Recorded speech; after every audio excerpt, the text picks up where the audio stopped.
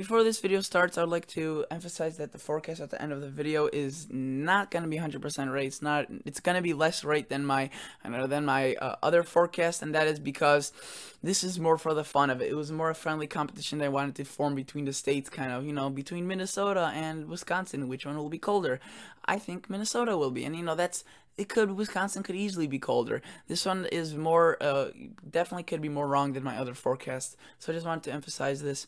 This is more for the fun of it. So enjoy and consider subscribing. Thank you. Hello everybody, welcome back to another video. I'm hoping you guys are all having a fantastic day.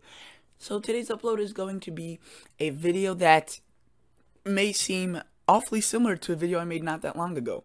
The video that I made not that long ago was who will see the coldest fall temperatures 2019. That's it.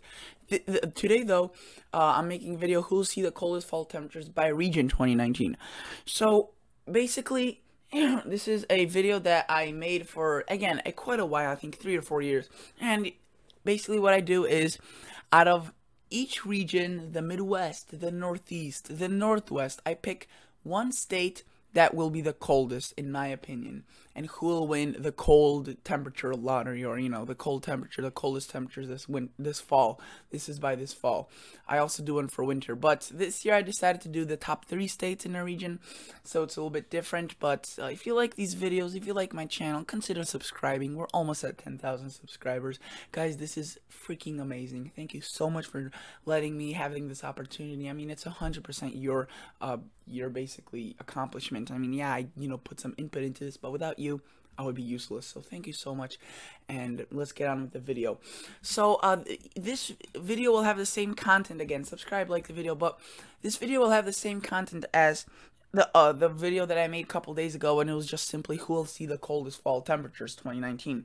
So I will just quickly go through this and see why I do think this fall will be fairly chilly overall for a good portion of the country. And these are the categories. You could see ENSO outlook, NOAA seasonal outlook, and analogs. I mean, I'm just gonna run through this because I already made a video on this. You could see ENSO neutral is favored to emerge in the next season and then continue through the northern hemisphere fall and winter. Neutral is basically, neutral ENSO is gonna happen, and you can see marked by this: August, September, October, September, August, October, November, through the fall months, and neutral pattern. Now, what does that mean?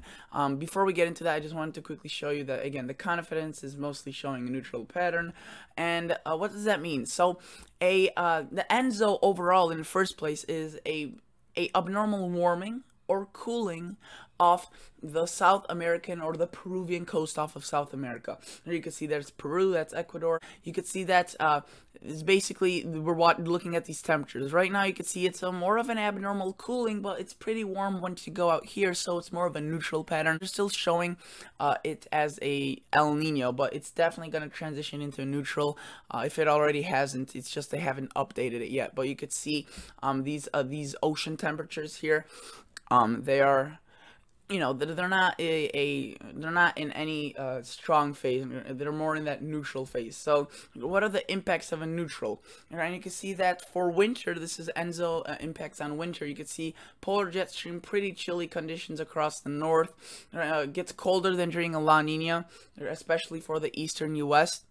However, for the northwest, it doesn't get as cold, and that's because the polar jet stream, there's a bigger ridge here, and it gets more amplified. It goes higher, and it doesn't really, it just basically becomes more, it becomes into more of a slope, more slanted slopes. During a La Nina, it would be something more like this.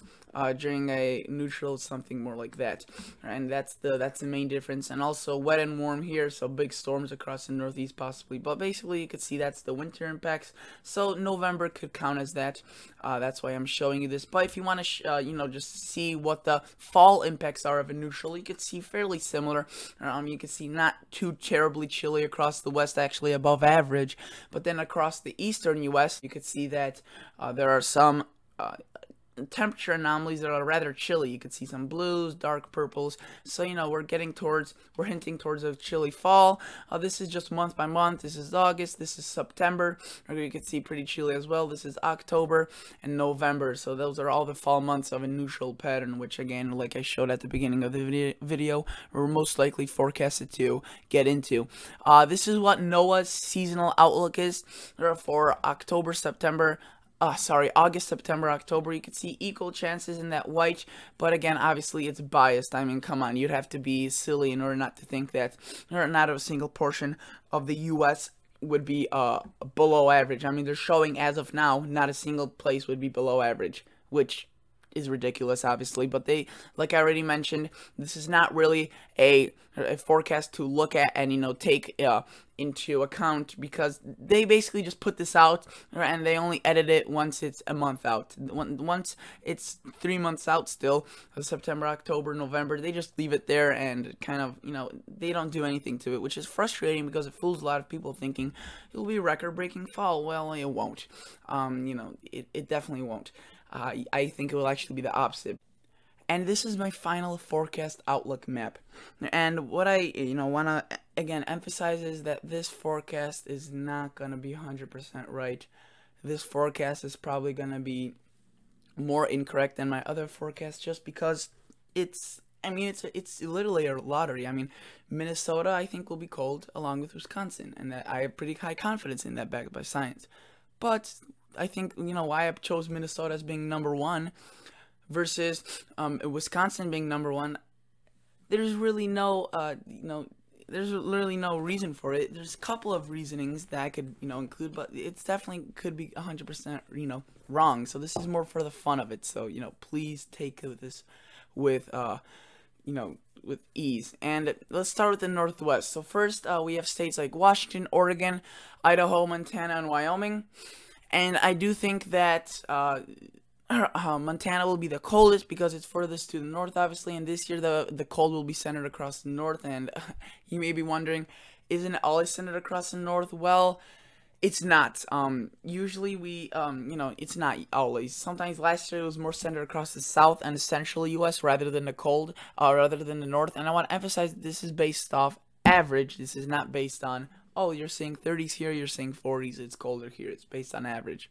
So you could see that Montana, it will be the coldest, I think, and Idaho will be number 3, and Wyoming will be number 2. And I think that it will be more centered the cold towards the east. When you talk about the west, is because it will be more of a neutral pattern, so the jet stream will be going something like that, and more of the cold will be able to fall into Wyoming and Montana. Now, if we were to look at the southwest, like states like California, Nevada, Arizona, Utah, Colorado, and New Mexico, I do think that Colorado will be the coldest out of these. Again, the jet stream will be going more from will be more basically able to bring the cold into the furthest east states of the western region, if that makes sense. So Colorado, I think, will be the coldest, Utah number 2, New Mexico number 3. Reason why Utah is number 2 instead of number 3, since it's further to the west, I do think that some warm air will be mixing in here. So I think New Mexico may not be as chilly as previously thought. I think that there could be some warming conditions going on across the southwest. Moving on to the different region, let's go on to the Midwest. All right, and you can see that we have North Dakota, South Dakota, Nebraska, Minnesota, Iowa, Wisconsin, Illinois, Indiana, Michigan, and Ohio. There's 2 states in this region that are in this light blue. That is basically an honorable mention. I couldn't decide whether it was between North Dakota and Minnesota being the coldest, but I decided it was Minnesota, and then I decided Wisconsin would be the second coldest and Michigan the third coldest. So this would be like the 4th, but I do think that it was a little bit complicated. Again, this forecast isn't too sound, but I do think this one was honorable to mention. It will be pretty cold. Ohio is just because I think there will be lots of lake effect due to this cold. This is not a snow forecast, however, I still included it in here. So I do think Minnesota coldest, Wisconsin number 2, Michigan number 3. The reason Michigan will be number 3 is because of Lake Michigan will be protecting some of it from the coldest temperatures, and Minnesota will literally have no protection. So that's the reason for it. Let's move on to Northeast, Maine, Vermont, New Hampshire, New York, Pennsylvania, Virginia, West Virginia, Kentucky, Washington, D.C., Maryland, Delaware, New Jersey, Rhode Island, Connecticut, Massachusetts. And the reason I have New York as being the coldest is because it's not protected by a lake, and you can see it's the furthest to the east, or furthest to the west, because again, I do think it will be centered something like this. The cold. So, that's a rough drawing, but, these states, it's hard to pick which one will be colder, but these is more easier. I think that further to the west, it will be colder, and you may be like, well, Pennsylvania's not the coldest one here. Well, because it's protected by a giant lake right here, Lake Erie, and that'll protect some of it, the cold air, from reaching into this part of the country. And then New York is protected by a lake right here, but a lot of it's still open in these locations. So that's the reason it's colder. And then Vermont is the second coldest, because it has no lake protecting it, and then Maine is an honorable mention as being chilly as well. And then if we were to look at the southeast, we could see that Florida, Georgia, South Carolina, North Carolina, Tennessee, Alabama, Mississippi are all the states that are in this region, and I think that Tennessee will be the coldest because it will be not protected by anything. North Carolina, South Carolina, a little bit warmer because of the mountains could protect it from some of the cold. However, it could also be a backstabber and bring it some pretty chilly temperatures later on during the winter. So North Carolina number 2, South Carolina number 3, and then the final region: Kansas, Oklahoma, Texas, Louisiana, Arkansas, Missouri, kind of like the southern plains. And you can see that I have Kansas as being the coldest, Missouri being the second coldest, and Oklahoma being the third coldest. So that's basically it, guys. Thank you so much for watching. Consider liking the video, consider subscribing to this channel, and I'll catch you all guys in the next episode. See ya. Bye.